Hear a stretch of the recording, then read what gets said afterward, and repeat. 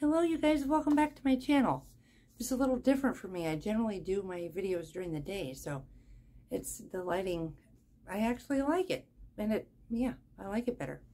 Anyway, I wanted to talk to you guys today about groceries, gas, all of that kind of stuff. Everything is going up. They say that even our electricity, natural gas, all of that is going to be going up. So everything's going up except for wages, seemingly. Seems to be how that's going. And I also want to talk to you about some things that we're doing to kind of combat that we started doing this a couple of months ago. Originally, I put 20%, 25% more in my budget. So for groceries weekly. And so that allowed us to have a little bit of wiggle room, but it also allowed us to start gathering things here and there whenever it was on sale, so we can, put it, instead of buying one of something, buying two of something. We've continued to do that over the last couple of months. The other thing is I don't go to multiple stores. I go to I go to Winco. That's it. I don't go to Safeway and Albertsons and run around and get a bunch of deals. So I go to one store and I get everything I need to get at that store. I get in and I get out. I follow my list and I'm done. But what I've noticed is my grocery money isn't going as far as, it has been. And so I'm going to have to up it again. So this coming up next week, I will be upping it another $25. And so that will allow me to get a couple of more things. And we've been doing that over the past month or so, gathering. And I'm going to show you what we have gathered, kind of what we have gathered, just give you an overview. And I also wanted to give you a couple tips on storing it. So let's go. So these are a couple just little baskets that I have, organizing baskets. I have several of them. I, for some reason, just gather them, and they just accumulate, and then I'll use them for a project here and there or whatever. I do have a bunch of dollar store ones, but they're all used at the moment. These are not dollar stores, but they're going to serve my purpose of pointing this out. These are about 4 inches tall, maybe 5. Yeah, both of them are about the same height. And you can put whatever you want to put in these as far as cans, toiletries, and whatever else you want to put in there. But my point is you can put them directly under your bed. If you have like a very small space, you don't have anywhere to put shelves, maybe you live in an apartment, whatever, they will fit right under your bed. And Dollar Tree sells, and Dollar General sells basically the same size. I think it might be an inch shorter, but it's the same size for $1. So along those same lines, you could also use an Amazon box, cut it to the height of the opening under your bed, cut it to that height, fill them up, they're virtually free. Then you don't have to pay any money for under the bed storage, or for, maybe you could put them in your closet. Maybe you have some floor space in your closet, top of your closet, in the bathroom cupboard, whatever. Just use what you have.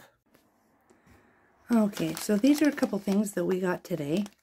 These are just a couple little travel packs, some little dental picks. We got 3 of those. Some flushable wipes. Although I do have to say, don't flush these. I come from a family of plumbers. Don't flush them. They're great, but just don't put them in the toilet. Throw them in the garbage. A couple packs of those. Some ivory soap, because this will clean anything. It'll clean your body, it'll clean your hair, it'll clean your dishes, it'll clean your floor. Clean everything. Got a couple packs of those. Those are about $1 a piece, I think. $1.05 or something. Let's see. I forgot to tell you how much the wipes were. The wipes were 68 cents. A couple packs of those. the little dental picks were also 68 cents. And I got 2 packs of 2 of matches. And also got a lighter. Yep. The lighter, I think, was like 26 cents. It was crazy. And these matches were, I think, $1.50 a box. So not bad to add to my little stockpile. Okay. So I wanted to show you these shelves my husband made. There's 3 of them. He made those just this weekend. And he made them out of stuff, all the stuff we already had. The only thing we had to buy for these is some screws, because he ran out of the screws that he needed. So that was the only thing he had to buy. But these are, I know you can't tell very well, but this dark part down here, that came out of an old china hutch that was built into this house when we bought it, and we tore it down, but we saved the wood because it was really durable, really strong. And all of these are just pieces of wood that are about the same width, or not the same width, but the same thickness. And these were just salvaged, an old piece of something that he cut up and used for the braces. So yeah, he made 3 of them. This middle shelf was all from that china hutch mostly. And over there, that one is one that is pretty much solid plywood. Okay, so let me show you some of the stuff that we've been gathering for a couple months, but until he built these shelves, we didn't have a whole lot of places to put.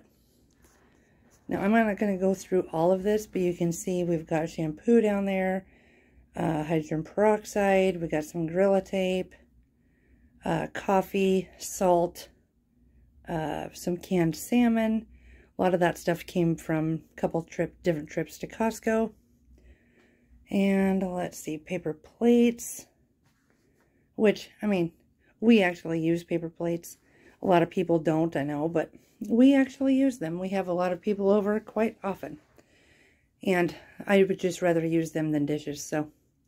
Okay, so then we have some juice, coconut oil, some ramen, a pack of Lucky Charms that actually doesn't go up here, but that's okay, I'll take it downstairs. Some stovetop. By the way, I wanted to tell you about I've been gathering some of the stuff for, say, Thanksgiving dinner, Christmas dinner already, because they're saying that that might be an issue, you know, having like a run on things that you would normally buy for Thanksgiving and Christmas dinner. And so I thought, well, I'll just start gathering it here and there and here and there, because it's a lot easier to afford something when it's $2 or $4 a pop rather than a whole entire $100 grocery trip. And then plus the issue if it, you know, maybe they're out of stuff or whatever. So let's see. Back here we've got tinfoil, Ziplocs. Let's see, some dried potatoes, cake mixes, baking sodas over there. Let's see what else we got. A whole bunch of canned goods. We have been gathering fruits and vegetables and beans, all kinds of stuff. And I know this looks like a chaotic mess, but it'll have some rhyme or reason once I get these shelves organized. So I hope you have enjoyed the little tour. Eventually, whenever I get it all put together, I'll have to give you an updated tour.